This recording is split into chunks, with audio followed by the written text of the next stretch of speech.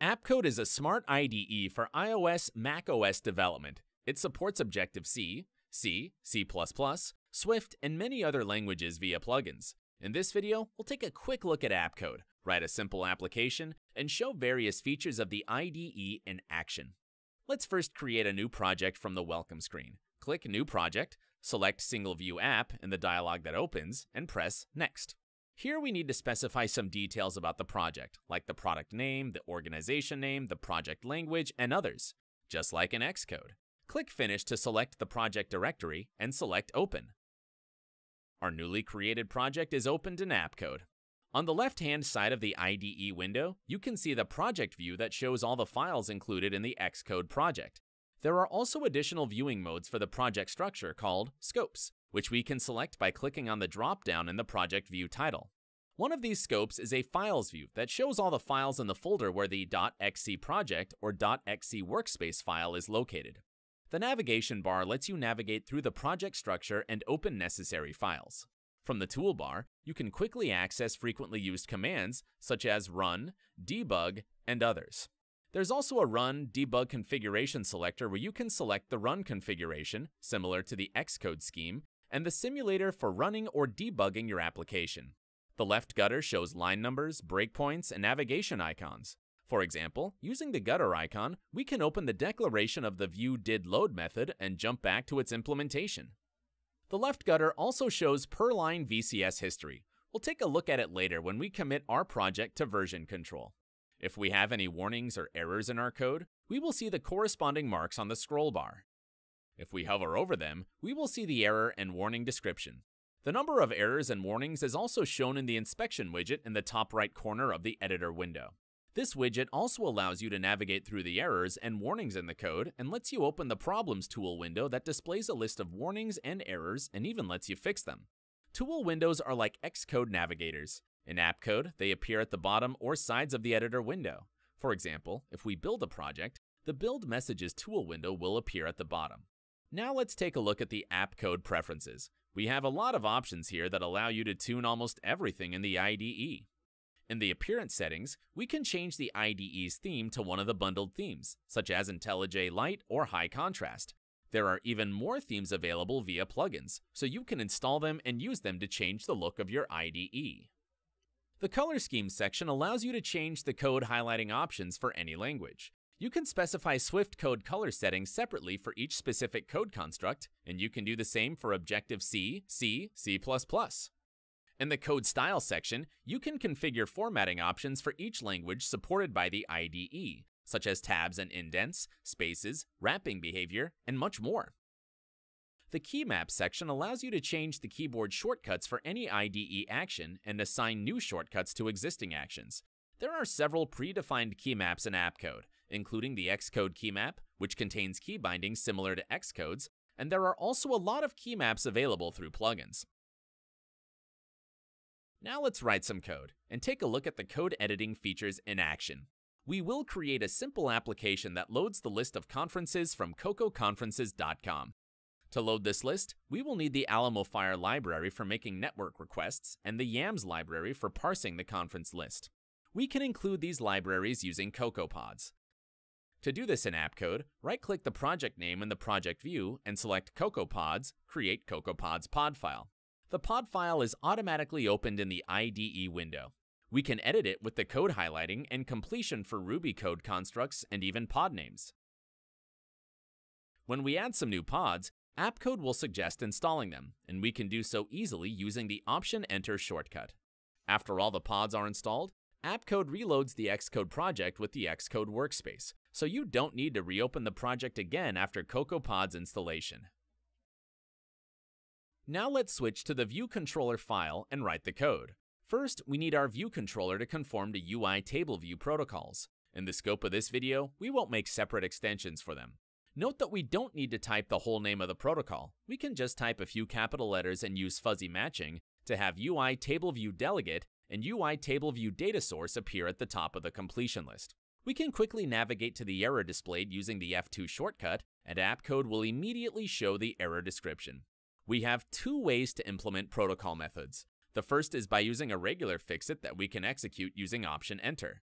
AppCode displays the same errors, warnings, and fixes as Xcode, so this action will work the same as in the Xcode editor. Another way to implement the required methods in AppCode is the Control-I implement action. It automatically shows the list of methods to implement and inserts method stubs. We will need to return the count of conferences in the number of rows in section method. Let's write the code like we already have an array of conferences and return its count. After jumping to the error using F2, let's call Option Enter for intention actions. And here it is. There's an action to create a property that we can use to quickly generate the property stub. Such actions are called Create from Usage actions. We first write some code construct we want to use in the code, like a Swift type, function, method, or variable, and next we generate it using the intention action. We've specified an array of the conference type, which does not yet exist. We can create it from usage in the same way we created the conferences property. Press Option Enter and select Create Type Conference in a new file. In the dialog that appears, you can select various type properties such as name, Xcode project group, target name, and others. Right now, we will just use the default location. Let's implement the cell for row at index path method. We won't create a variable for our cell by hand. Instead, we will use extract variable refactoring to do it faster. We first call the TableView.DQReusableCell method. In this case, we need another method with the same name and 2 parameters, including the index path one. In AppCode, we can use the tab completion to quickly replace the method call. Invoke the code completion shortcut, select the needed method in the completion list, and press tab instead of pressing enter. This type of code completion replaces the method signature, keeping existing arguments and adding only those that weren't specified yet. In this case, we will need to add only the index path parameter instead of re-adding all the parameters for the method. Press Option-Command-V to extract the variable. We have several possible code constructs to extract. Let's select the whole statement and press enter. And here we are. The cell variable is automatically extracted, and the return statement is added at the end of the function. We even have completion for possible variable names depending on the scope. We will set the cell's text label to the conference name and cell's detailed text label to the conference description. To do this, we first get the conference at index path and call the non-existent name property of the conference class.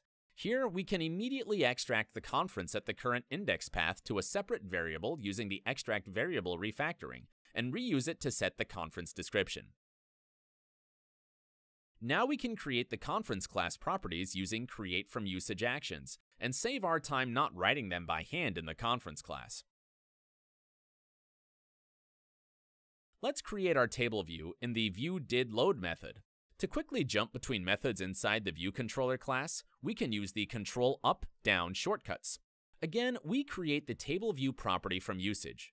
Note that when specifying the frame for UI table view, we can use Smart Completion for the parameter name. Smart Completion will filter out methods that return the same type that method parameter has. In our case, it's CGRect.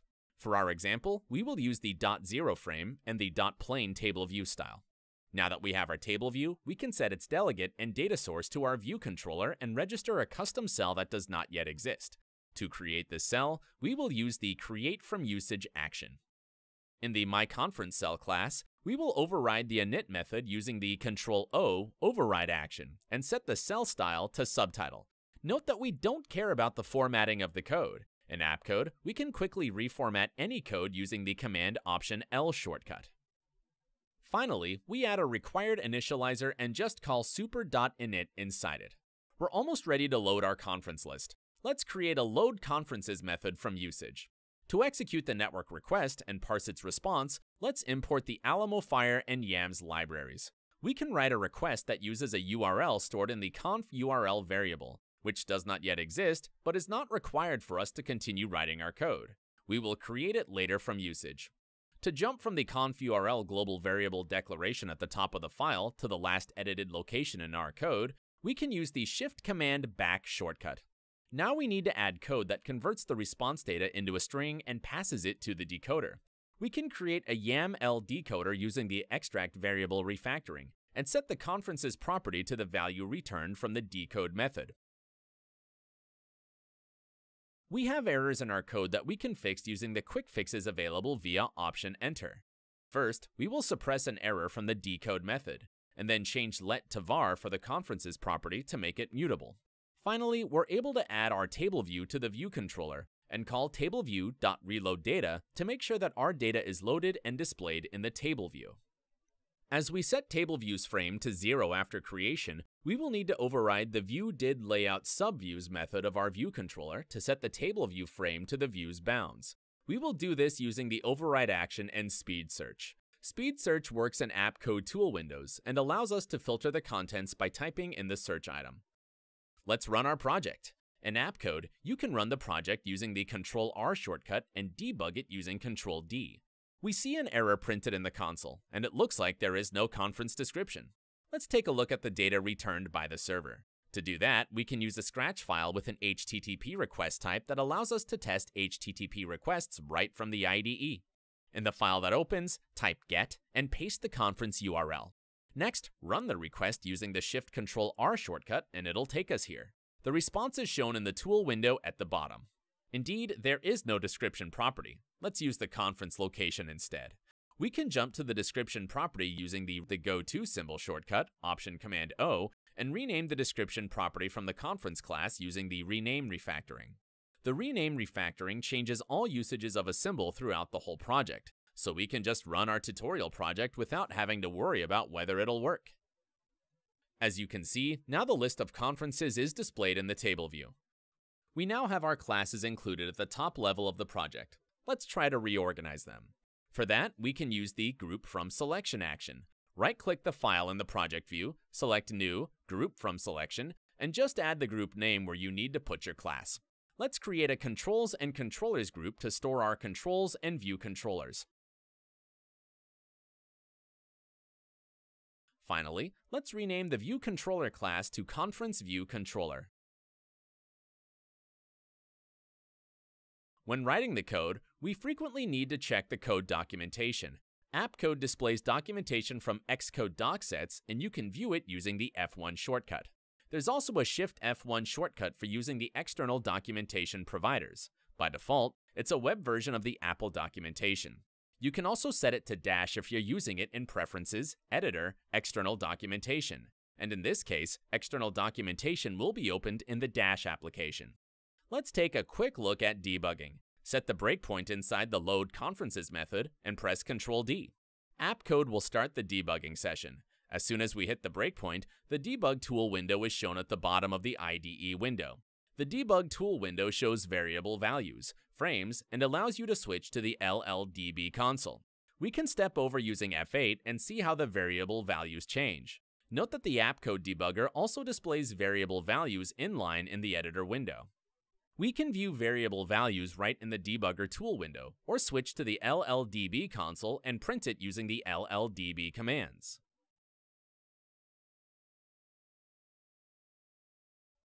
After we've created our application, we probably need some unit tests to cover its functionality. Here in the tutorial tests file, we have two tests. One of them tests parsing the conferences list, and another one validates parsing a single conference. We can run or debug all tests in this file using the gutter icon or using the Shift-Ctrl-R shortcut.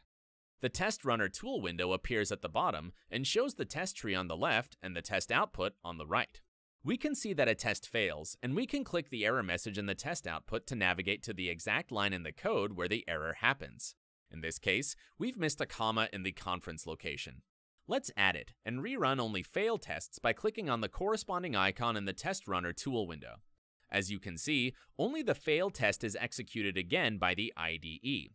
Now, as we fixed all the tests, we can rerun all the tests in the file using the gutter icon, and as you can see, all of them have now passed successfully. The Test Runner tool window also stores results of the previous test runs in the test history, and allows us to export and import test results. We're now ready to commit our changes to the version control system. Press Ctrl-V to get to the VCS Operations pop-up, and select Create Git Repository by pressing 3. In the dialog that opens, select the project directory, and it'll take us to this point. The Git repository is created. As you can see, all the files in the project view are highlighted in a light brown color. That means they have not yet been added to our new repository.